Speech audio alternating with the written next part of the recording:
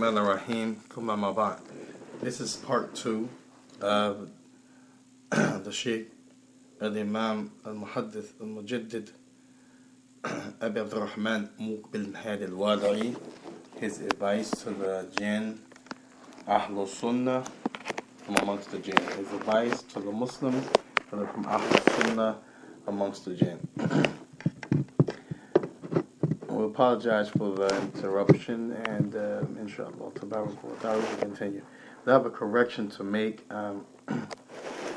In the beginning, the Shaykh mentioned the hadith that was in the Bukhari and Muslim, and I quoted in translation half of it. I need to finish the hadith. It's the hadith of Jarir ibn Abdullah radiyallahu ta'ala anhu, where he said that the Messenger of Allah sallallahu alaihi wasallam received a pledge from him, Jarir, and the rest of the Muslims, that they would establish the Salah, that they would make the Salah, and that they would pay the Zakah, and that they would give nus to every Muslim, meaning, and they give a good word to every Muslim, give the aid to the Muslim when the Muslim needs the aid. As the Prophet he said, وَانْصُرْ أَخَاكَ ظَالِمًا أَوْ مَظْلُومًا وَقِيلَ يَا رَسُولَ اللَّهِ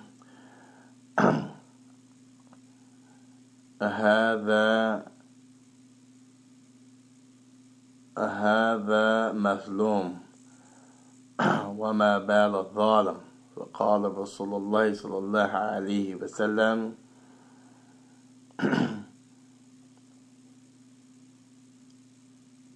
يمنعه, أو كما قال.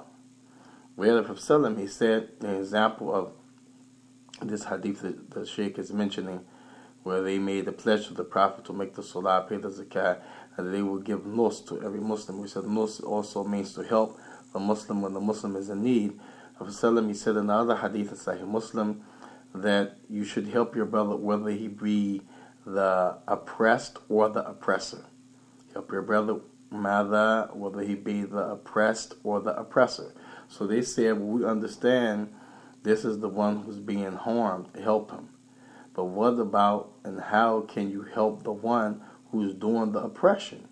So the Prophet he said to stop him, prevent him, don't let him do it. This is how he helps him. So here, Jarir ibn Abdullah said, we made the pledge to the Prophet to make the Salah, to pay the Zakah, and to give a help to every Muslim, or to advise when you can in the proper time and fashion when it would be most beneficial and useful to advise the Muslim to do so. Yani barakallahu fikum, to defend the honor of the Muslim, to remind the Muslim, and like this. And this was the first hadith that he mentioned. It was in the Bukhari Muslim. Then he mentioned the hadith of Tamim ad-Darimi, where the Prophet said to him, Ad-Din al-Nasiha. And these were the first two hadith the Shaykh mentioned. I made the mistake in translation. I left off the total hadith and jumped to the second hadith. Wallahu musta'an. Tayyib. So Shaykh left off with mentioning the hadith of Abdullah ibn Mas'ud, where the Shaykh was making the point that there were some people historically, including during the time of the Prophet, they used to take the jinns as protectors from evil. They would seek help from the jinn in a way that only Allah should be sought. If there's some harm that you don't know about, but you feel like there's some harm going to reach you, you can't go to anyone except Allah Ta'ala, because the harm is of the unseen. None knows the unseen except Allah. So you're invoking the jinn in a way, at a time, for a reason that only it should be done to Allah. Likewise, if you fear some harm, then we understand from Islam that that harm is only written by Allah to touch you out of His wisdom, out of His knowledge, like this. So therefore, He's the only one that could remove that harm or hold that harm back, as the Prophet used to say in the qanut, the prayer and the salat al-witr, and in the time of salat al-tarawih, Ramadan, and qiyam al-layl, and tahajjud. At the end of the 13 rak'ah, 11 rak'ah, whichever narration you take, as both of them are sahih, the Prophet would say, وَقِينِي شَرَّ مَا قَدَيْتِ Naam, وَقِينِي شَرَّ مَا قَدَيْتِ, and save me from the evil that you have already wrote that may touch me. So here the point the Shaykh is making, rahimahullah, that his people used to take the jinn as protectors. And Allah Tabaraka wa Ta'ala prohibited this, and He blamed it in the Quran and revealed verses concerning it. And that in the hadith of Ibn Mas'ud, a man met some jinns and they told him to go back because there's some harm in the road. And this is to show that they're Muslims and they were not trying to get him, if you do this, we'll protect you, like this, to make him inclined towards shirk, which when you seek assistance from the jinn to protect you from evil, then this is shirk. And then the Shaykh, he went on to quote Barakallahu Fikum, ayat of Allah subhanahu wa ta'ala, talking about the fact that this happened in the time of the Prophet, where people were seeking the help and refuge from jinns, and they were doing so to a group of jinns that had accepted Islam, while the people didn't know that they had become Muslim, and that they would not help them in this regard because the jinns know that this is shirk. They were seeking the assistance of those Muslim jinns in a way of shirk, and those jinns refused. Now, and Allah Tabaraka wa Ta'ala revealed verses talking about this being part of the Islam. When you accept Islam, you obey Allah, you stay away from shirk, and like this.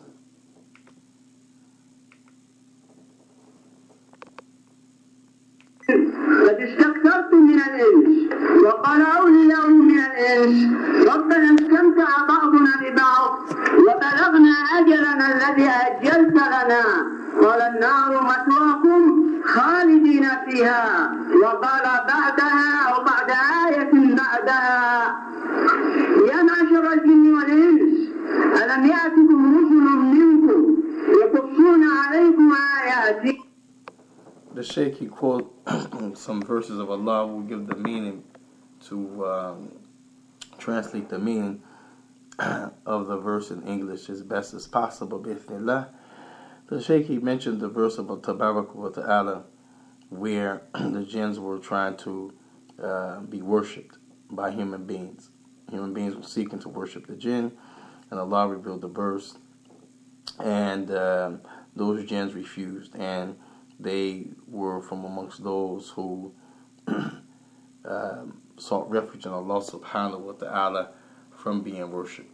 And then the Shaykh, he mentioned another verse in the Quran where Allah said, Ya ma'shar al-jinn, O group of jinns, do you not hear and listen to the ayat of your Lord? And then Allah subhanahu wa ta'ala mentioned the guidance of Islam and admonish those other jinns that were allowing the humans to still make shirk with them by seeking the assistance and those jinns in a shirky way, in a way that is equal to shirk. And Allah subhanahu wa ta'ala also said to the group of jinns, say to them, has not a messenger come to you reading to you the verses of mine? And then the Shaykh is going to talk about what the people of knowledge say about the meaning of this verse. وينذرونكم لقاء يومكم هذا قالوا بلى شهدنا على أنفسنا وغرتهم الحياة الدنيا وشهدوا على أنفسهم أنهم كانوا كافرين. And those jinns, they will be questioned on the day of judgment. The Shaykh continues to quote the book of Allah subhanahu wa ta'ala, meaning those jinns that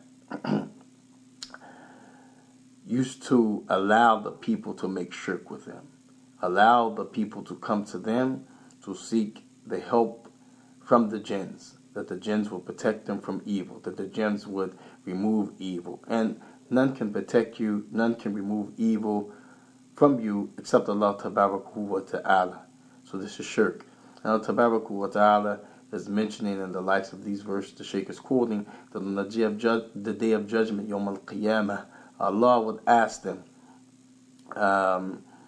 did not we send a messenger to you? As the Prophet ﷺ was to what Allah subhanahu wa ta'ala mentioned in the Quran, the jinn and mankind.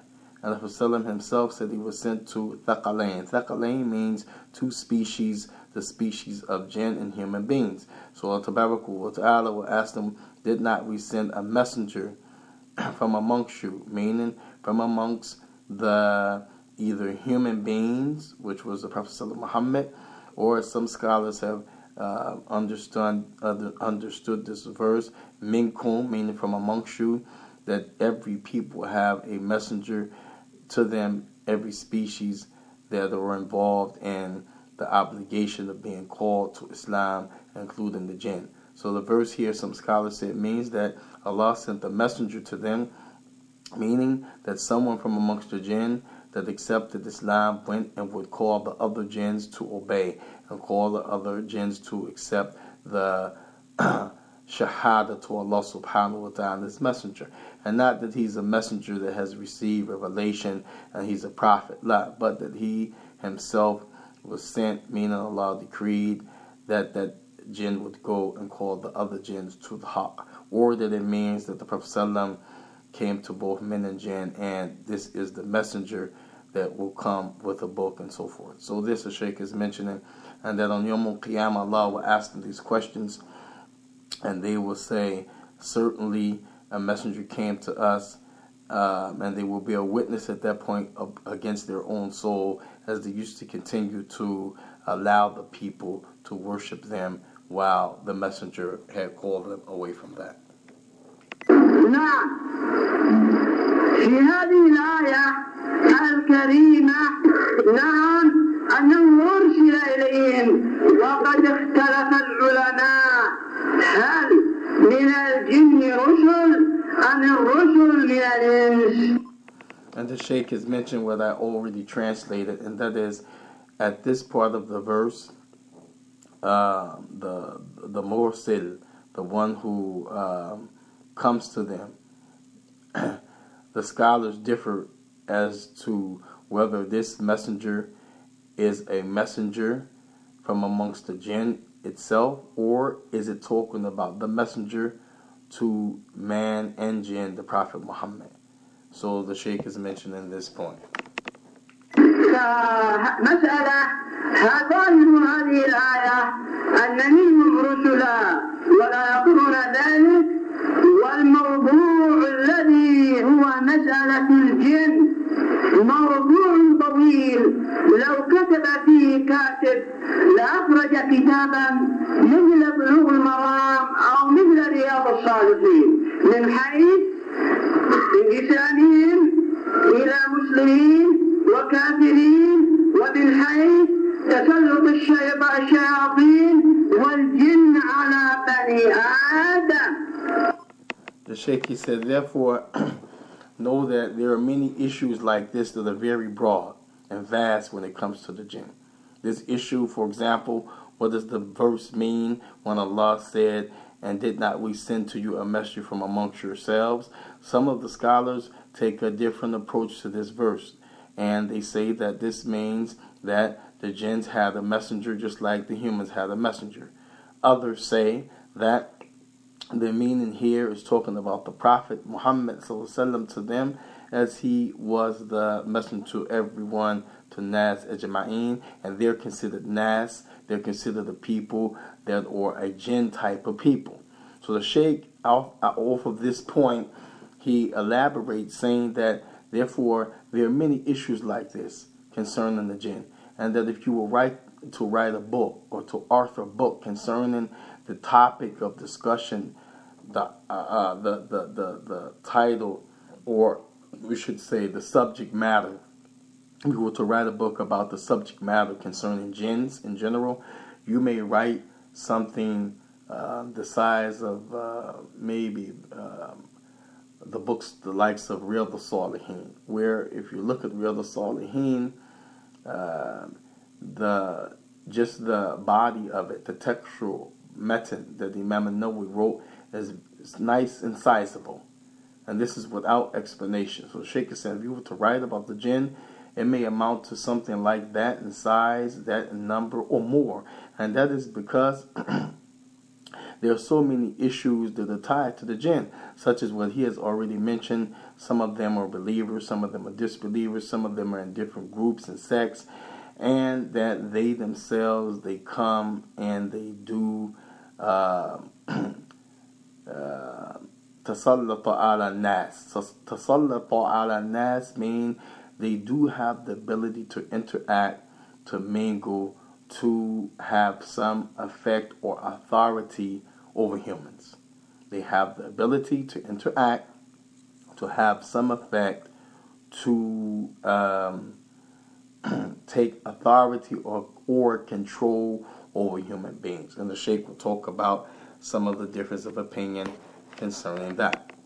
نعم ومن حيث ماذا كذلك وسوسة الشياطين وإيذائهم بني آدم فإن المعتزلة يقولون إن الجن لا يسلطون على بني آدم.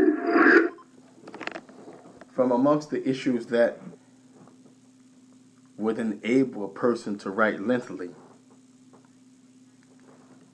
on the subject matter of the jinn, the Shaykh is talking about whether or not the shaitan, which here the shaitan, ash-shaitan, means the head wicked disbeliever of the jinn, which was Iblis, ma'ruf annahu Iblis, which it is known and clear he's Iblis. As Allah Tabaraka wa Ta'ala said, illa Iblis, except Iblis. So we know this is his name. Allah Tabaraka wa Ta'ala said, وَكَانَ مِنَ الْجِنِّ فَفَسَقَ عَنْ أَمْرِ رَبِّهِ, and he was from the jinn, and he disbelieved, and he stubbornly resisted and disobeyed the command of his Lord. Tayyib. So here the Shaykh is saying, as it relates to the vastness in the discussion of the jinn, which would make a person write pretty lengthily, another one of the issues of difference of opinion and discussion of controversial issue around the jinn is whether or not they can take control over humans. He said, and this is one of the opinions of one of the groups called the Mu'tazila. Mu'tazila are from the early deviant groups, along with the Khawarij, the early and deviant groups, along with the Qadriya, the early deviant groups, along with the Jabriya, early deviant groups, along with the Murji'iyya, early deviant groups, along with Madan At-Tashayyu', those who went extreme and they're following the messenger and the issue of Ali ibn Abi Talib. So all of these different groups, the point the Shaykh is making is that they have different beliefs, and from amongst it, the Mu'tazila, this deviant group that has issues that they deny about Allah Himself, they also deny about creation of Allah, such as the jinn, and they deny whether or not the jinn can have authority over human beings or not. They say no. They say no. While the belief of Islam, the belief of Ahlul Sunnati wal Jama'ah, the belief of Salaf al-Salih, the belief of the Muslims in the correct group, the body of the Muslims from the Sahaba and the Tabi'een and the Ittiba' Tabi'een, those who are upon that way, is that the jinns can have authority over humans. They can't have authority over humans, in opposition to what the Mu'tazila and other deviant groups reject. والمعتزلة يقولون ذلك ورب العزة يقول في كتابه الكريم الذين يأكلون الربا لا يقومون إلا كما يقوم الذي يتخبطه الشيطان من المس. نعم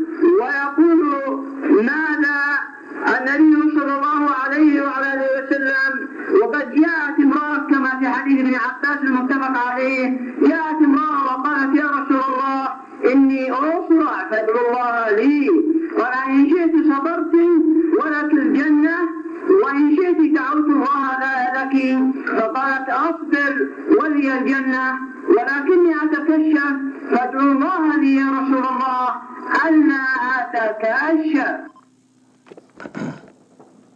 The Shaykh says, Na'am, certainly the jinns can have authority and come down upon the people.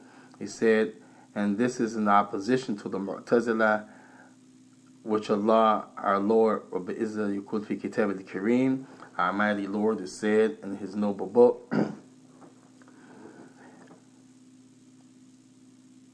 إن الذين يأكلون الربا لا يقومون إلا كما يقوم الذي يتخبطه الشيطان من المس. And indeed, those who indulge in riba, usury, those who indulge in riba, usury, interest, then they only establish against themselves the type of sickness and the type of evil, the type of hold upon themselves with regards to this interest, like the example of the authority and the hold and the sickness that is taken over them by the shaitan's touch. So those who indulge in riba, they themselves, they only have the effect and that which is upon them, the authority, the negative things, the sicknesses, the following of desires and the disobedience, all of that takes over them, just like the shaitan takes over them when they're touched by the shaitan. And this is a proof that the shaitan has the ability to influence, to have authority, and to control the human being by the permission of Allah. Then he mentioned the hadith is collected in the Bukhari and Muslim, where the Prophet ﷺ, he mentioned a lady came to him ﷺ, and she said, "O Messenger of Allah, make dua for me, for verily I have epilepsy, I have seizures, and when I have these seizures, these fits of seizure, I become uncovered, I become undressed, all my clothes, I find myself with them off, I'm nude. So make a dua to Allah that He heals me so this doesn't happen." So the Prophet ﷺ, he said, if you like, if you request, if you wish, I can make that dua for you. And Allah subhanahu wa ta'ala can heal you. But if you like, I can refrain from asking Allah, and you can be patient with this type of test, and being patient with that test will earn you Jannah. The Shaykh quotes this hadith, rahmatullah alayhi rahmatan wasi'ah, as a proof that this type of epilepsy, this type of seizure, is from the touch, the authority, and the effect of the shaitan. And we know there's some medical, clinical side to the issue of seizure.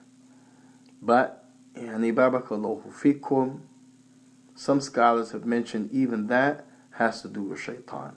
Others say it's because of something that maybe genetically or clinically or medically or mentally a person has wrong with them, and it has nothing to do with the jinn. It can be from bad medicine or some type of reaction to something. And others say there's a type of seizure, which is the same type of seizure, but the reason the person has it has nothing to do with genetics, has nothing to do with mental or medical issues. Rather, the shaitan has touched them and made them have these seizures. So here the Shaykh is using this hadith, istidlalan ala anna jinn ماذا بارك الله فيكم لهم قدرة أن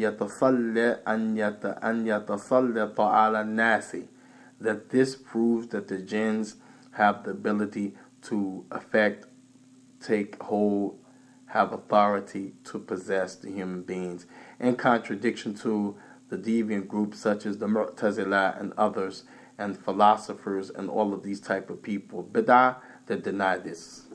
Wallahu musta'an.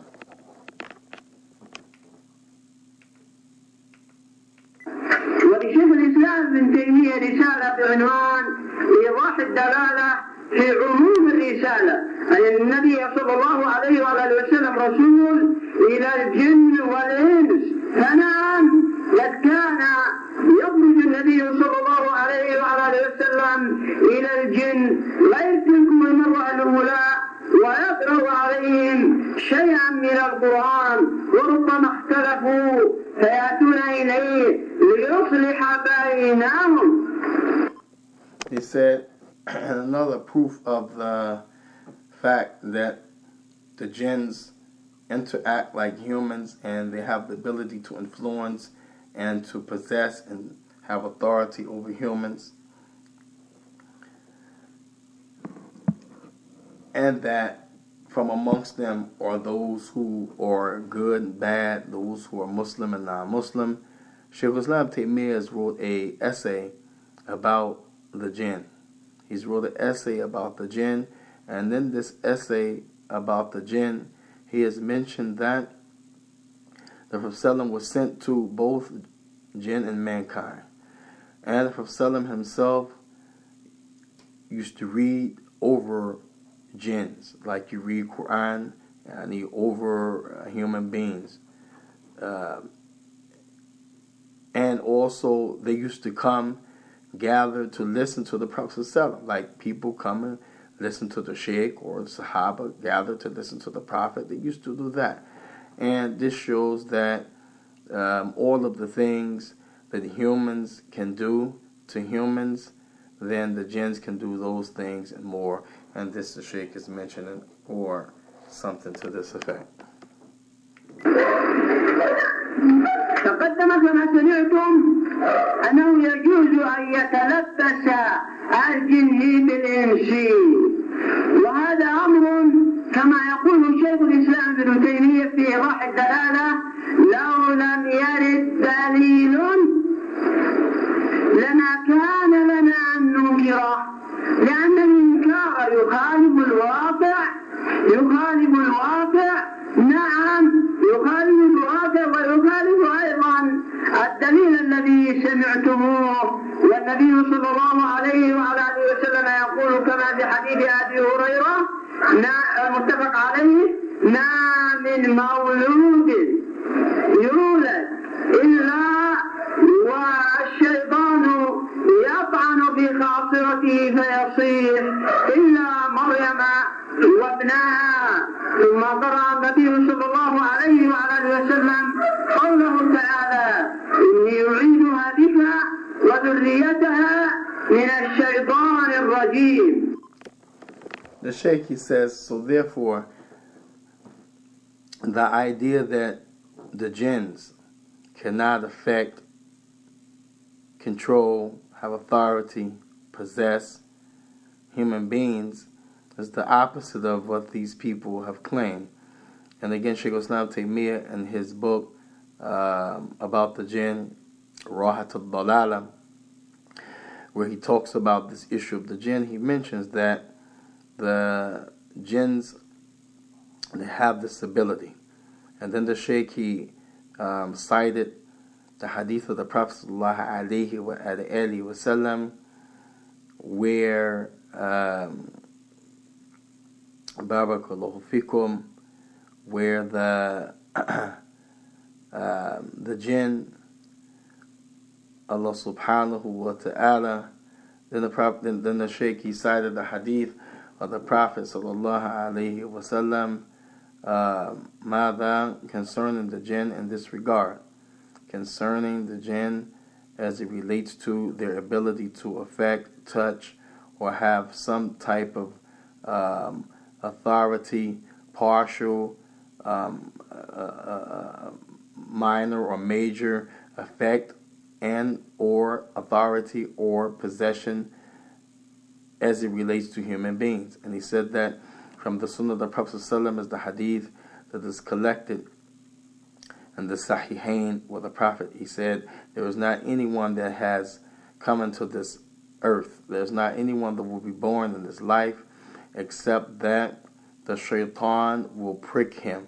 The shaitan will prick him and cause him to be affected, except the son of Mary and his mother Mary alayhim salam. And then he cited the verse in Surah Ali Imran, where Tabarak wa Ta'ala talked about the dua of Mary's mother concerning her and the grandson, which would have been Isa ibn Maryam, where she said, Inni a'idhuha bika wa dhurriyataha minish shaitan rajim. Verily, O Allah, I am seeking your protection. I am seeking refuge in you for her, meaning my daughter, and her offsprings, that you protect them from the shaitan, the curse. And the Shaykh is using this to show that the evidence is abundant when you talk about the question, can the jinns mada interact? Can the jinns mada affect? Can the jinns mada barakallahu fikum have power or some type of authority over the human being? The answer is yes. المعتزلة قبل هذا الفلاسفة ينكرون وجود الجن، وقد انزلق محمد رشيد رضا انزلق في هذا وقال إن الجن عبارة عن الجراثيم. يا سبحان الله، يا سبحان الله. The Shaykh says, and let's back up a minute, talking about the groups that deny these things about the jinn that Allah and His Messenger has informed us. He said, let us go back to the Mu'tazila, which we said is an early deviant group from amongst the Muslims. They deny many of the attributes of Allah. Some of them deny all of them. Some of them deny partial of the attributes of Allah Tabarak wa Ta'ala. And they have much kufr, disbelief, and their statements and beliefs, and they have some shirk with them as well. The Mu'tazila, the Shaykh said, let's go back to them. He said, besides the issue of them denying that the jinns cannot affect, have authority, possess, or do anything like that to the human beings, before that, they even, moreover, they deny the existence of the jinn. They deny the existence of the jinn. So you see how one thing leads to another. You deny the existence of the jinn. Therefore, when it comes to the issue of them being able to affect, to have authority, to interact, or to possess humans, then by default you're going to deny that too, because you already denied the existence of the jinn. He said, and one of the people named Rashid al-Rabah, he wrote a book that in this book itself, it calls him to be Zanadiqa. And Zanadiqa is a term that we should not use. We should not throw around. We should not take it as a light term. Sometimes we say and we learn terms and we use them, but this is a heavy term. And this is something that ulama of high level and character and knowledge and experience, even them, they're careful, because this word Zanadiqa, it's a word that has to do with bid'ah, meaning someone brings a statement or action, a belief into the religion that goes to the level of disbelief. As we mentioned, some bid'ah remains a person in the fold of Islam, and other acts of bid'ah goes beyond the level of being a Muslim. You leave Islam. So this statement of Rashid al-Rida, Muhammad Rida, يعني ماذا نعم, in his book, is a statement that not only is bid'ah, but it takes you out of Islam. And that is, يعني, he said that the jinn, they're just a expression that has to do with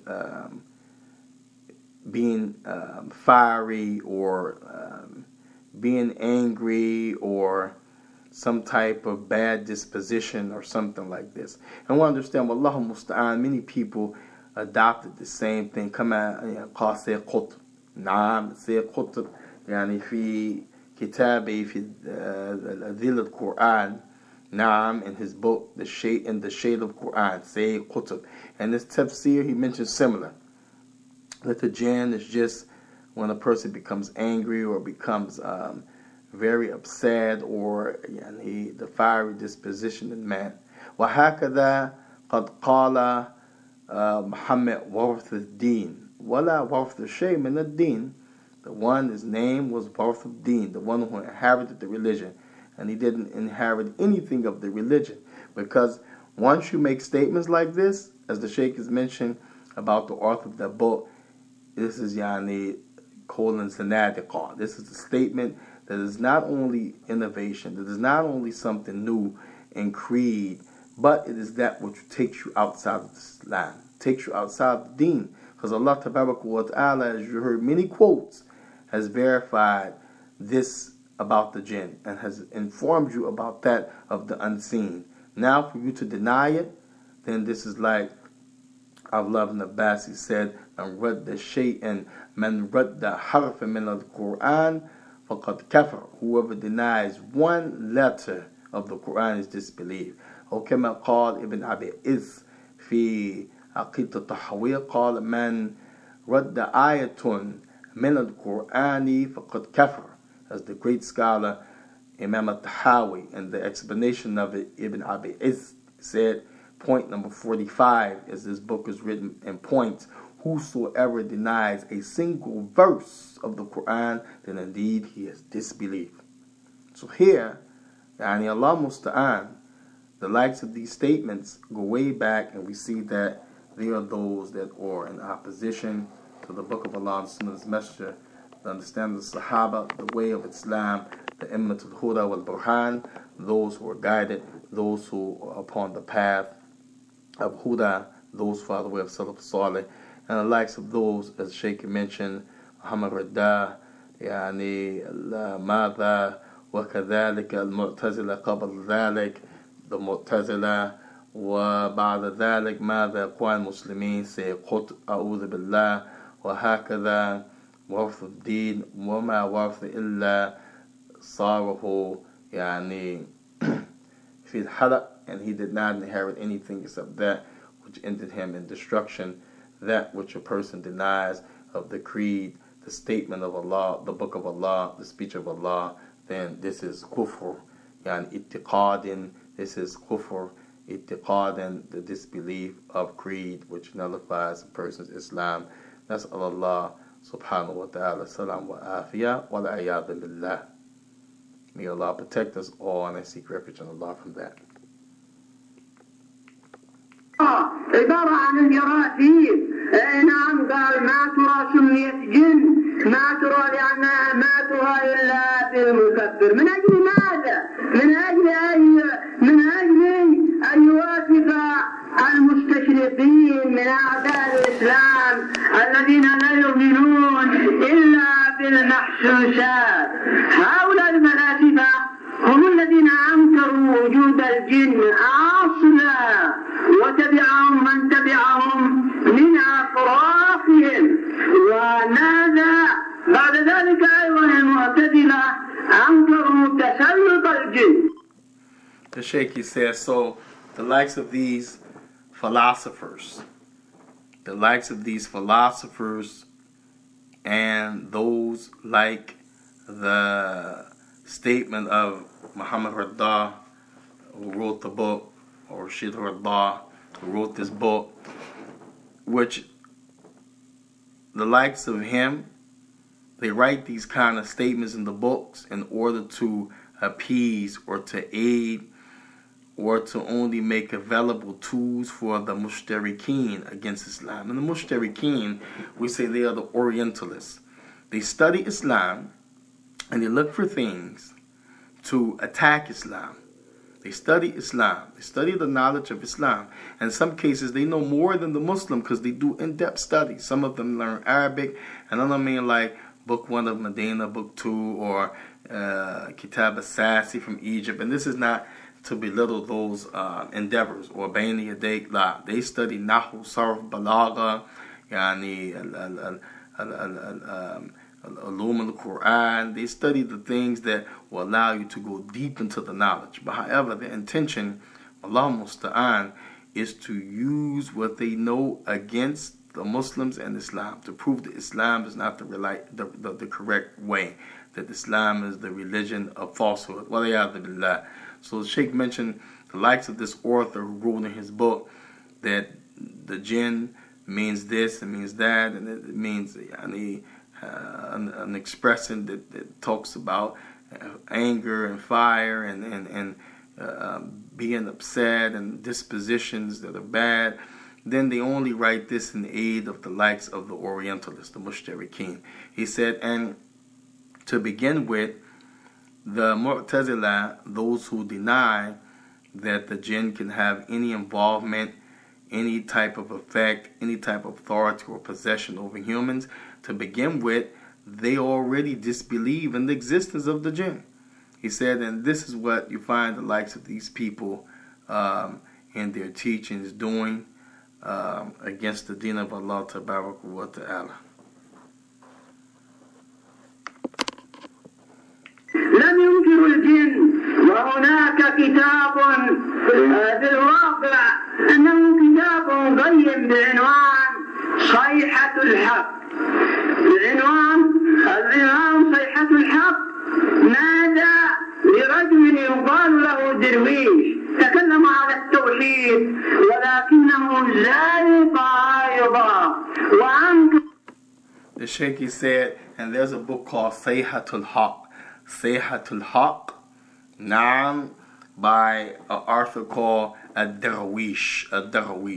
He said, likewise, this book should be avoided and should be warned against, because this author, he writes some of these same statements in his book. He said, and Allah Musta'an, he said that this author, he writes some of these same statements in his book. And this person himself, again, he is a nadiqa, meaning anybody who denies the existence of the jinn, or anybody that says that the jinn can't interact with people, or that they can't have an effect or authority to possess the people, or anybody that says jinn is just an expression that means this, that, and the third, then they are zanadiqa. The zanadiqa meaning an innovator that has left Islam.